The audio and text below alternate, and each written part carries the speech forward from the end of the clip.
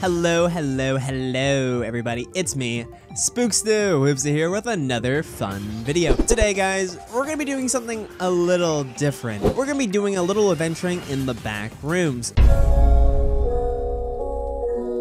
But what are the back rooms? Well, to keep it simple, the back rooms is an urban legend and creepypasta, describing an endless maze of randomly generated office spaces and other environments.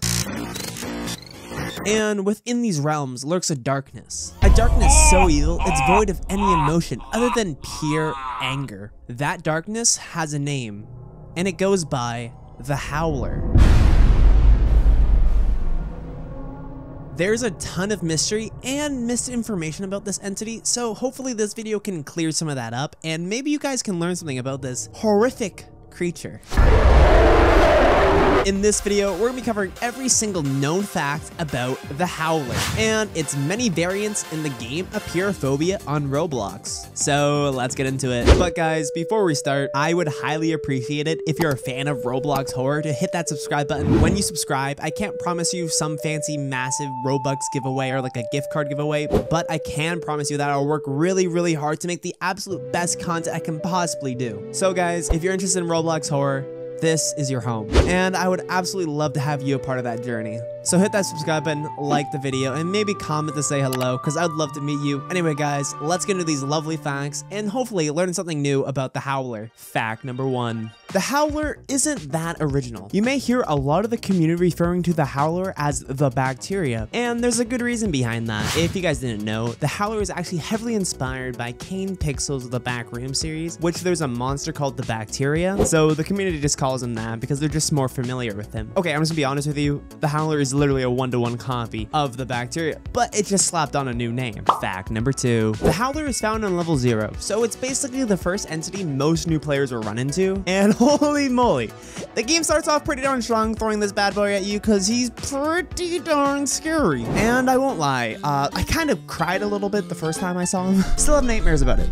Still do. Fact number 3. So when level 0 begins, the Howler will start patrolling around the map to go hunt down players and scream at them, or howl at them, like the name says.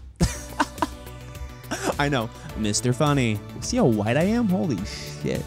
I'm so goddamn white. I'm like almost 3 white. I'm like right under an Irishman.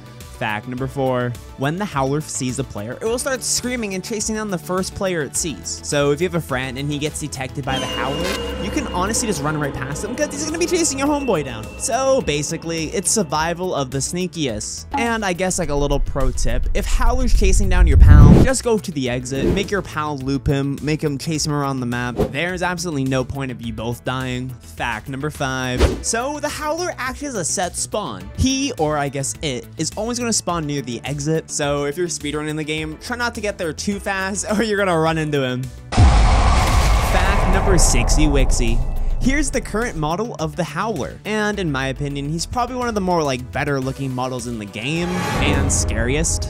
Lucky number 7. And here's the old model of the Howler. It's not as good as the current one, but it still gets the job done. Number 8. The model of the Howler was created by the user Ultimate Rage 10 on Sketchfab and is the only model in the game that isn't made by Polaroid Studios. Can I get a number 9? Prior to pre-alpha, the Howler would spawn in a dormant state. In this dormancy, a player could easily walk past it and beat the level. It was common to find the Howler in this state. Honestly, when this was in game, it made the game super easy and made level 0 very unfun. Now in level 0, it's actually a challenge because he doesn't sleep, he's always constantly patrolling, which is a good thing. You want the game to be challenging, rewarding, and fun because that's what makes a game fun. You don't want an easy win because an easy win means nothing. You want to actually like work for it and achieve something, right? I know the first level in games are supposed to be easy, but this was literally too easy and you barely saw the monster being a monster. Now when you see him, you know you gotta start running. Number 10. The jump scare for the Howler is related to the backroom found footage, where the person, aka Kane Pixels, who no-clipped in the backroom, gets lifted up by the Howler and is killed. So if you put the bacteria's jump scare and the Howler's jump scare side by side, it's basically the same thing. It's kind of like they're the same entity or something. Wow! Wow! So yeah, it's fairly obvious that the devs took a lot of inspiration from the bacteria, but that's okay. I'm happy they did. It kind of brings a little bit more legitimacy to the whole series of Apeirophobia, which is kind of poggers. Number 11. So this might be the most useful fact on this entire list, so listen up. Depending on what difficulty you play on, it will actually change the speed of the Howler. The harder the difficulty, the faster the Howler becomes. And honestly, I didn't know that for the longest time. I thought the difficulty only affects the amount of lives you get, but apparently it affects the AI as well. Good to know, good to know. Fact number 12. The Howler also has another variant in the game. It's called the Siren. The Siren appears to be a stickman-like figure made of twisted pitch-black wiring and framing. It has a cone with a light on the end of its head, though some say it kind of looks like a giant camera. Unlucky 13. The Siren is so far the only entity added to a level with an existing entity. No other levels have two different types of entities hunting you down. Fact number 14. So the Siren will also spawn near the Howler, right beside the exit, the massive vent with the ladder. We've already been over that. Off to the next one. Number 15. Burger King foot lettuce. When the Siren spawns, it's going to be lurking around the map, searching for players, pretty much the same thing as what the Howler does, hunt down people, eat them, you know, the usual in a horror game. You're probably starting to notice that the Howler and the Siren are quite similar, but guys, trust me, they're quite different. Let me show you. Number 16. So when the Siren finds you, it's gonna scream and scream and scream and scream until your eardrums literally bleed. When the Siren finds a player, it will scream very loudly and summon a large green aurora around it. That scream will also like blur the player's vision unless you get away from it or like look away from it. Basically, like most horror games, if something's screaming at you, you should probably run the other way. Unless you're like your 10 IQ, then maybe go hug it or something.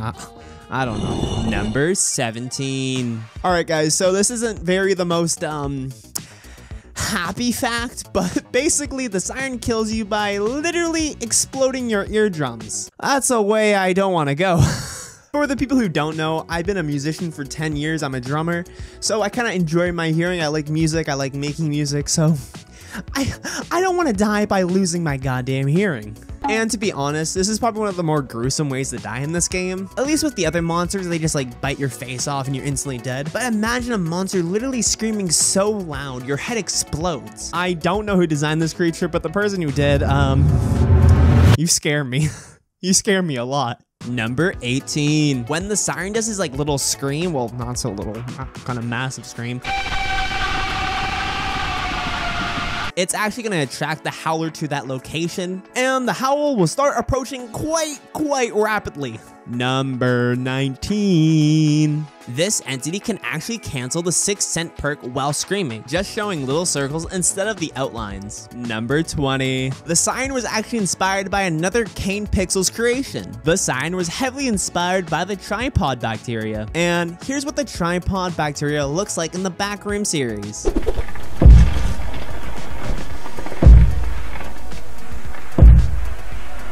As you can tell, the tripod bacteria looks quite similar to the Siren. 21! Number 21! Ben? So in level 0, there's actually a chair called the Ben chair, which is a reference to, you know, Ben. Ha, funny dog. But there's something very special about that chair. If you stand on top of it, the Howler and the Siren cannot hurt you. Oh great, Ben. Thank you for keeping us safe, I guess. You guys wanna see my new religion? It's Ben.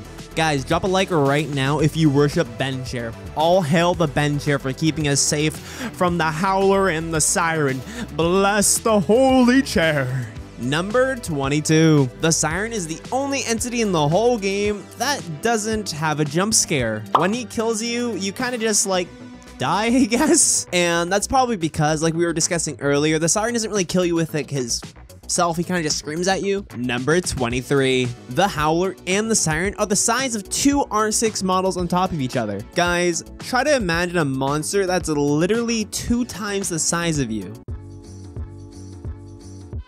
So there we have it, guys. That's everything I know about the Howler. Like always, feel free to comment more facts if you know anything about them. I would love to hear them. But yeah, I really like the Howler and Apeirophobia. I'm really excited to make more videos about Apeirophobia. I'm just not sure what entity I'm going to do next. Comment down below what entity you want to see, because I do read all the comments most of the time. Oh, and before we go, guys, make sure you guys check out my last video. It's a whole video about this like Roblox creepypasta. Trust me, guys, you're gonna love the video if you watch it. Just give it a chance. It's really spooky and it's really, really well edited. It's just a great story. You're gonna love it. Trust me. Anyway, guys, I hope you guys have a fantastic day. Thank you so much for watching the video, and I hope you guys just have a blessed day. Adios, guys. Love ya. Cheers.